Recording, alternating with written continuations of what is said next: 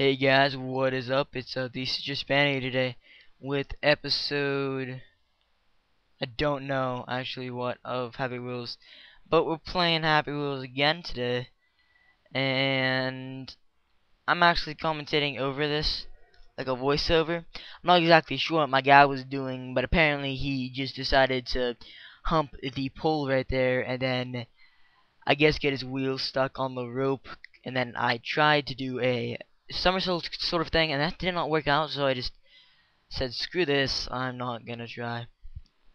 And then right there, I did like a Superman flip, my foot goes flying off, which is highly unlikely, because in a situation like that, I don't think my foot would fly off. I waste so much time in right here trying to kill people on my first run through. Then I noticed that it's not really worth trying to kill people. I actually killed that little kid. I basically just bust his face off. But really what I wanted to talk about in this video, and I do hit this whole man and probably spend about the next minute trying to kill him, failing horribly until I finally found out a way to hurt him. So basically my story for today is about a story of Luke and Tanner. So I had a request from actually Luke himself to make this into a video. So yeah, there was this hardcore party that was going on, and by hardcore party I basically just mean a birthday party. But anyways, Luke and Tanner wanted to box. Well, we were all kind of boxing. We all had boxing gloves, and we kind of just were messing around. And Tanner and Luke just wanted to box, so I said okay. There was this other kid named Noah is there as well. He kept on running when we tried to box with him. He wasn't the best He wasn't the best boxer. He kind of just like run away when you're trying to punch him, but it wasn't really that fun to play with him. Anyways, so not play with him, but fight, I guess, with him.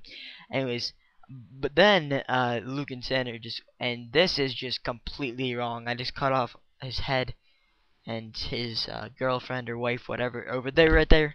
That guy, I can't make an arrow pointing at that lady right there, but she is feeling horrible. She just saw her husband's head get cut off, and there's a guy bleeding out from his leg right there, and then this guy gets just hit in the back, probably paralyzed by the damage I've done to his spinal cord. And anyways, let's get back to the story. And they were just like taking cheap shots at each other. I think at one point Luke just like slapped him across the face. I'm not really sure how the hell that happened, but it was like a backhand. Let's just say it was a backhand. Then there's also this battering ram, and this guy is like not bleeding, but he has a spear through his, I don't even know. And apparently they ride zebras and jousts now. I wasn't aware of that, but you know, that's okay. Then I go over here and I fail incredibly because I land here and I was originally gonna eject, but I thought maybe I was supposed to do something different. So then I get stuck right here and I end up having to redo the whole level, which kind of sucks. But anyways, that's besides the point. And they were just taking cheap shots at each other. So then Tanner just like goes for a nut shot, and I'm like, hey, no below the belt. Basically, the rules were no below the belt, and face shots were allowed, but not like don't like just bust the skull open. And then right here, I just get really mad because I keep on failing, and you know, right there, I just rage quit. I'm just like, wow. Like, I didn't even wait for my guy to even see if he could get up. And then I noticed that basically if you jump onto there, you are 100% going to get killed. You cannot stop it. It's like inevitable. It's like putting a firework in someone's mouth and saying, hey, it's not going to explode. But it is going to explode. But anyways, yeah, so that's one. And they were basically just taking freaking cheap shots at each other like the whole time. And then Luke just like goes for the bolt tap and kind of just takes him down, I guess. And then Tanner gets back up and just kicks him, like just like a kick to the knee. I'm not really sure if it was to the knee. I'm not really sure about all these details, but around something like that. And that guy, let me just tell you, is extremely flexible and has the best human bones I've ever encountered, because I just basically slammed his face with a Segway. Cinder blocks fell on him, and he's still not even phased. He's up. Anyways, so that's pretty much it for the boxing story. There's really not much to talk about in that sort of subject. And I want to get into maybe why I wasn't making videos for a while. Hopefully tonight I plan on making a bunch of the Minecraft Let's Play series. I only did one episode so far, but I hope to make a lot of them. I'm not going to upload any tonight, obviously, because this video is going up. But I'm going to upload indeed. I thought I was going to fail right there, and I was just going to be so mad because this video would just be so long.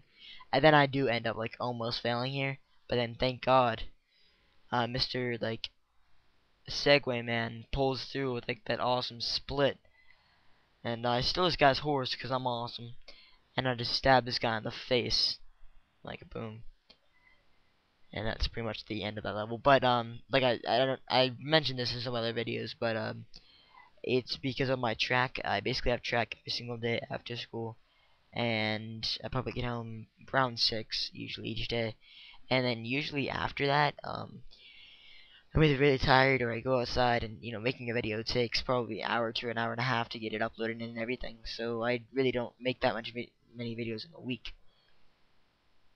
So hopefully I can get most of my videos recorded like on the weekends, like Friday, Saturday, and Sunday. Make 3 videos each day, but also make extra videos, like maybe each day make 2 extra videos, because then I could have, if I make 2 videos Friday, 2 videos Saturday, and 2 videos Sunday, I could have 6 videos plus the 3 for the weekend, and then I could have like basically videos every single day. The only problem with that would be that it wouldn't be recent.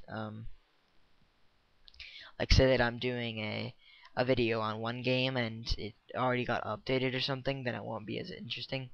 This one just was really annoying me, this map right here. I'm pretty sure they pretty much made this impossible, and I'm not actually entirely sure why they even made this map. It looks pretty horrible by the looks of it. They probably just sat down and said, hey, let's make impossible map, and that's exactly what they did. Then I'm hanging on for dear life, and I finally get a hang of it, and then my arms just pop off. I don't even know how that is possible, but it happened. So my arms are just flailing out of control. They pop off, and then I give up on the map because it's physically impossible. Now this map is a little bit of a trickster. Now I grab on here, and I just kind of let go, and boom, I just get demolished by these spikes. But a little bit later in the video, I actually noticed that this is not the way that you can do it, and it's literally impossible. You cannot do it the way I'm trying to do it. And then, as you can see, I make a desperate grab for the wall there, missing and falling to my death. Now, how I found out about this awesome little actually how you beat the level is when I fell right here. I saw that there was an opening that I almost went down, except I missed it narrowly. Right there, I missed it, so I'm gonna go for it. Going for gold here, but I obviously missed it by a lot because I'm horrible at this game. And then I basically take a fall, and a spike goes straight through my head, despite the helmet. Didn't seem to help Segway Man at all, and then I grab on.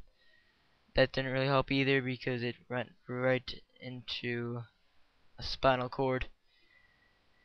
And I finally actually beat the level, although I lose both my arms and basically just sever my body into 2 pieces. It's still won, so it's a win for me. And I tried to see this if it was even possible to complete the level in that way, and actually is impossible. So the guy who made that map is completely stupid. And then I tried to play this rainbow map, but was horribly made because I didn't even make it. And then I kind of just slid to the end of the map, and somehow I made it, and these bombs didn't even blow up. Like, it was so horribly made, they didn't even make the bombs. They didn't even take the time to make the bombs blow up at the end. And then, yeah, and I tried to find a level that had something to do with throwing, but then I went to play this zombie game, and it's pretty much self-explanatory what's about to happen. don't let the zombies get into the black hole. But I'm not sure what this guy was thinking when he was making this level, because the old man is suffering from extreme gravitational pull, and for some reason every 5 seconds he just dies, and he cannot save the world from the zombies. So I'm gonna try to kill these zombies again here, and you can't even like control the crossbow. Apparently, like if the zombies get in like the proximity of that black hole, you die. It doesn't even matter like at all if they're 5 feet away. And these people don't look like zombies at all. They're actually just real people, and I'm just killing them. But that's it for this video, and you guys can just watch me kill these people that are supposed to be zombies.